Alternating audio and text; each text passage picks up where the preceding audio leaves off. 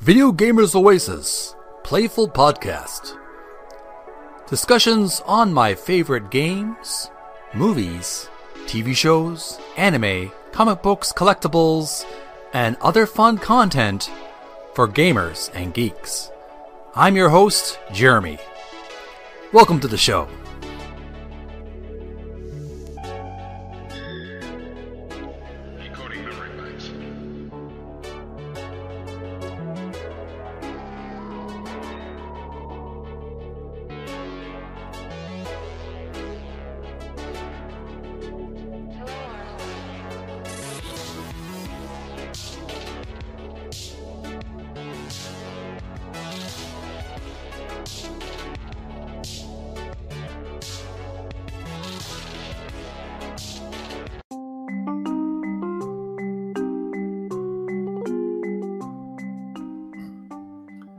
Welcome back. I'm Jeremy from Video Gamers Oasis, and you're listening to Video Gamers Oasis, Playful Podcast, Episode 2.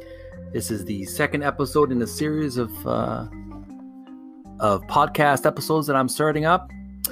I hope you saw my previous episode. I'm just starting introducing myself a bit. Nothing too complicated. Just wanted to talk about myself earlier. And a big apology to Shigeru Miyamoto. I mentioned his name earlier in my previous episode, and I didn't say it properly. My apologies. I was a little bit hazy, and I was going through a little bit of a headache, a little tired, and going through some stuff, and I didn't properly refer to the name. So, thought I'd like to take this time to make a whole episode on Video Gamers Oasis Playful Podcast to talk about the history of our beloved Shigeru Miyamoto. I am really inspired by this gentleman. His works, various creative video games have illuminated my childhood, gave me so much pleasure when I was a kid and when I grew up. I just love his video games even to this day. There's something very childlike but very delightful about his games. There's something very cartoony, and that's what makes them so fun to play, is that there's a simplicity to them, or graphical cartooniness to that's so fun to listen to and play. The sound effects as well as the graphics. So we're going to review the history of Shigeru Miyamoto, and I'll make some commentary on what I researched to. The website I'm researching is on wikipedia.org. I'm researching Shigeru Miyamoto. You can look it up yourself. And you can follow me as I read, or just listen to me as I do some research on Shigeru Miyamoto. It's good information because I can also do some research for my personal research. Also working on my website, videogamersoasis.com. And I'm planning to put this information into like a database of knowledge. Shigeru Miyamoto, born November 16th, 1952. He's presently age 68. Born in Sonobe, Kyoto, Japan. Alma mater, Kanazawa College of Art. Occupation, game designer, game producer, game director. Employer, Nintendo, 1977 to present. Notable work, Donkey Kong, F-Zero, Pikmin, Super Mario, Star Fox, The Legend of Zelda, and Nintendogs.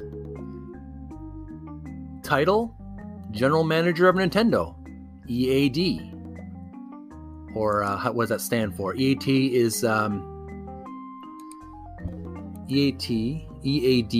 Nintendo Entertainment Analysis and Development. 1984 to 2015. Oh, okay, I didn't read the whole thing. General Manager of Nintendo EAD. That's better. Nintendo Entertainment Analysis and Development. Senior Managing Director at Nintendo, 2002 to 2015. Representative Director of Nintendo, 2002 to present. Fellow at Nintendo 2015 to present. Spouses, Yasuko Miyamoto. Children, 2. Awards, AIAS Hall of Fame Award, 1998.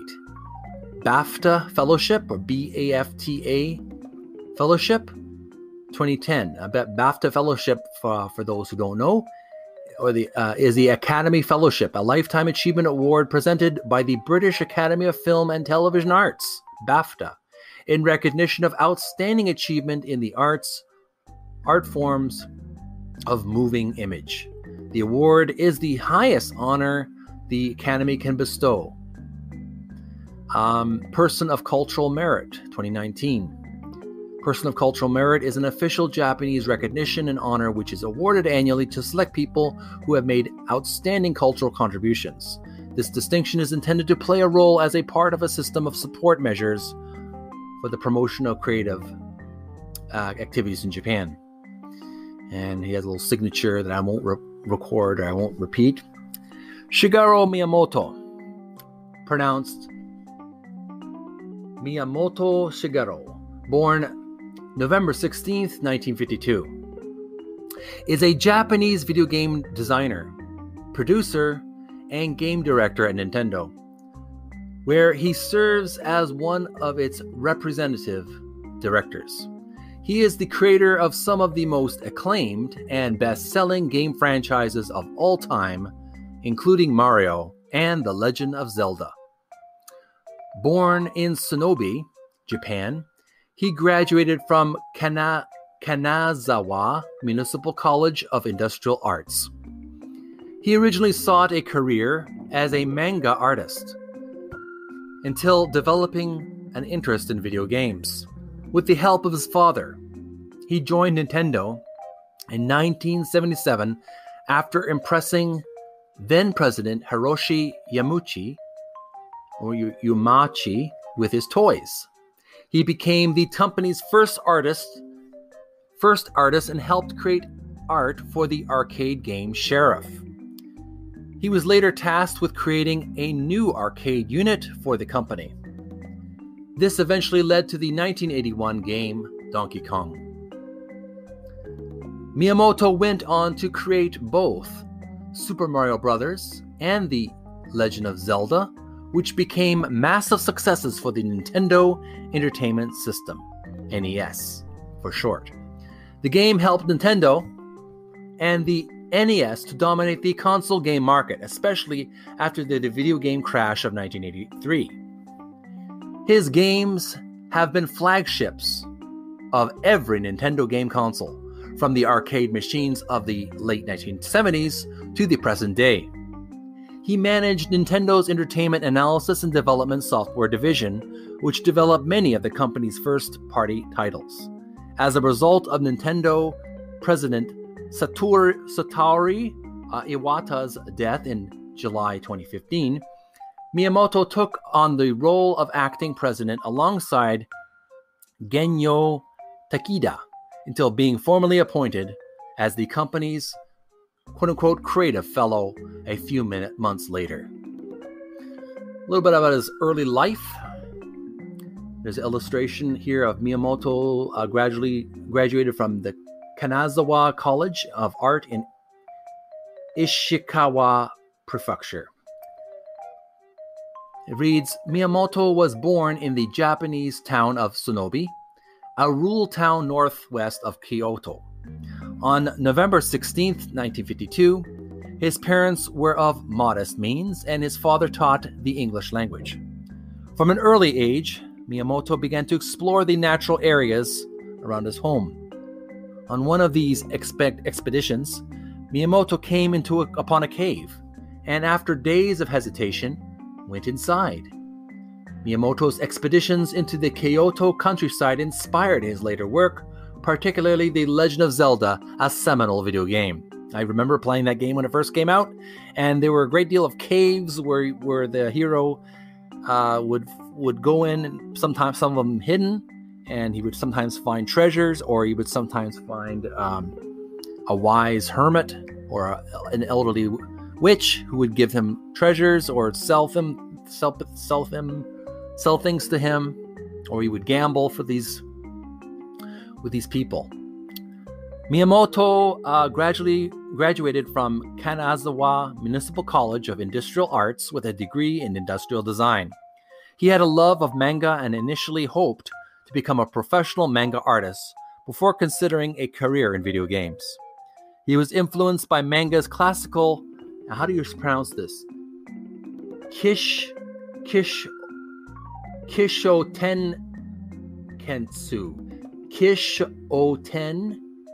Ketsu describes the structure and development of classic Chinese, Korean, and Japanese narratives.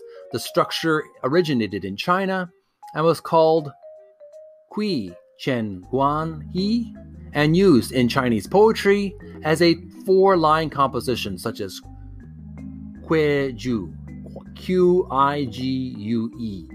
From there, it moved on to other forms. So, narrative structure, as well as Western genre television shows. The title that inspired him to enter the video game industry was the 1978 arcade hit Space Invaders. A little bit about his career. 1977 to 1984. Arcade beginnings and Donkey Kong. In the 1970s, Nintendo was a relatively small Japanese company that sold playing cards and other novelties, although it had started to branch out into toys and games in the 1960s. Through a mutual friend, Miyamoto's father arranged an interview with Nintendo president Hiroshi Yamauchi. After showing some of his toy creations, Miyamoto was hired in 1977 as an apprentice in the planning department. Miyamoto became Nintendo's first artist. He helped create the art for the first original coin-operating arcade game, Sheriff. He first helped the company develop a game with the 1980 release, Radar Scope. The game achieved moderate success in Japan, but by 1981, Nintendo's efforts to break into the North American video game market had failed, leaving them with a large number of unsold units and on the verge of financial collapse. Nintendo president Hiroshi Yamauchi decided to convert unsold Radar Scope units into a new arcade game.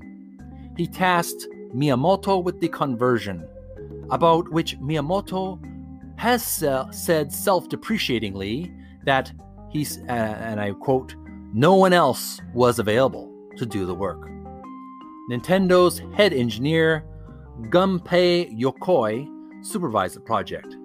And here's a quotation from Shigeru Miyamoto. And he says, "I feel that I have been very lucky to be a game designer since the dawn of the industry. I am not an engineer, but I have had the opportunities to learn the principles of game design from scratch over a long period of time. And because I am so pioneering and trying to keep at the forefront, I have grown accustomed to first creating the very tools necessary for game creation." Shigeru Miyamoto, translated. It goes on to read, Miyamoto imagined many characters and plot concepts, but eventually settled on a love triangle between a gorilla, a carpenter, and a girl.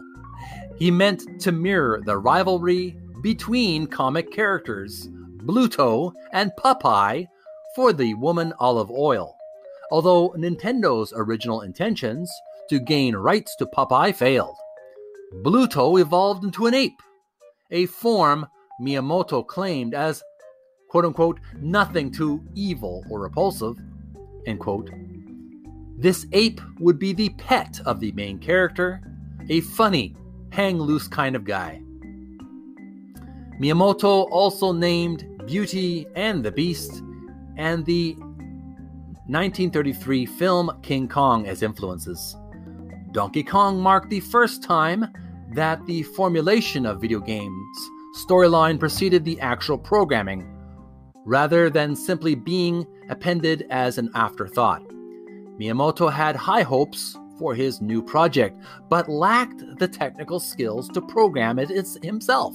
Instead, he conceived the game's concept, then consulted technicians on whether they were possible.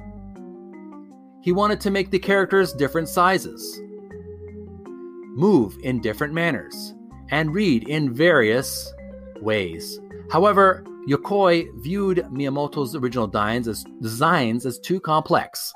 Yokoi suggested using seesaws to catapult the hero across the screen. However, this proved too difficult to program. Miyamoto next thought of using sloped platforms and ladders for travel, with barrels for obstacles. When he asked that the game have multiple stages, the four-man programming team complained that he was essentially asking them to make the game repeat. But the team eventually successfully programmed the game.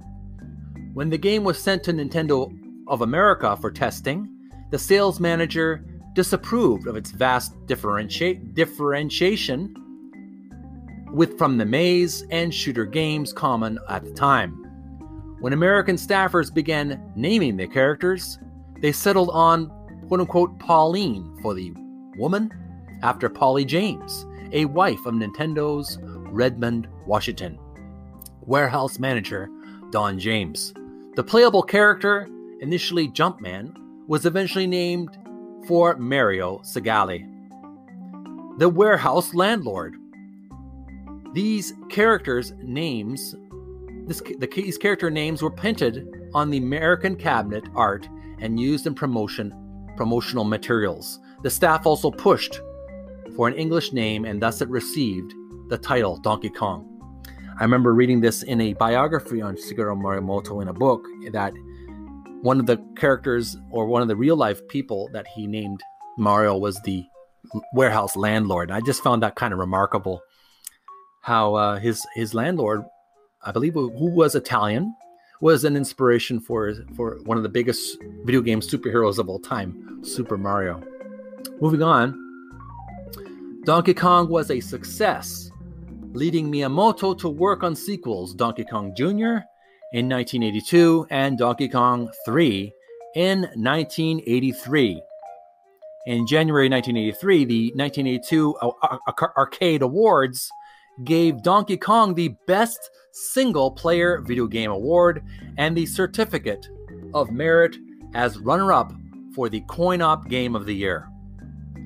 In his next game, he reworked the Donkey Kong character, Jumpman, into Mario and gave him a brother, Luigi.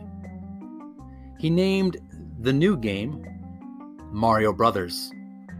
Yokoi convinced Miyamoto to give Mario some superhuman abilities, namely the ability to fall from any height unharmed. Mario's appearance in Donkey Kong overalls, a hat, and a thick mustache led Miyamoto to change aspects of the game to make Mario look like a plumber rather than a carpenter. Miyamoto felt that New York City provided the best setting for the game, with its labyrinth subterranean network of sewage pipes. The two-player mode and other aspects of gameplay were partially inspired by an earlier video game entitled Joust. To date, games in the Mario Brothers franchise have been released for more than a dozen platforms. Shortly after, Miyamoto also worked the character sprites and game design for the baseball, tennis, and golf games on the NES. That was the career of Shigeru Miyamoto, and his career from 1977 to 1984, arcade beginnings in Donkey Kong. I'm going to take a little break here, folks. I feel it would be best to have portions in 30-minute portions. Tune in next episode. I'm going to take a little break from my reading here. personal research as well. 1985 to 1989, NES, Famicom, Super Mario Brothers, and The Legend of Zelda. Next episode, we're going to research Shigeru Miyamoto's career from 1985 to 1989. If you enjoyed this little discussion I've had, this little research I've did into Shigeru Miyamoto, please leave a like, leave your comments below. Check out my podcast, anchor.fm/Video Gamers Oasis. This video will be edited and uploaded onto a YouTube video on my YouTube channel, Video Gamers Oasis. Make sure to subscribe and click the notification bell if you like what you hear and you want to hear more. I'm definitely going to have more opinion pieces. This is just a little bit of research that I actually enjoy. I actually do enjoy reading research papers and research books on the history of video games. So, but I will be doing more opinion pieces. I will have more opinions to say. Right now, I don't feel like having many opinions right now. I just want to share some of the joys of video games and video game creators. So we're going to take a break and we'll continue on 1985 to 1989. We're going to learn about Shigeru Miyamoto's career during that time. So thanks for tuning in, and we'll talk to you again real soon. Have a great weekend, and we'll talk to you really soon. Have a great holiday season. Bye.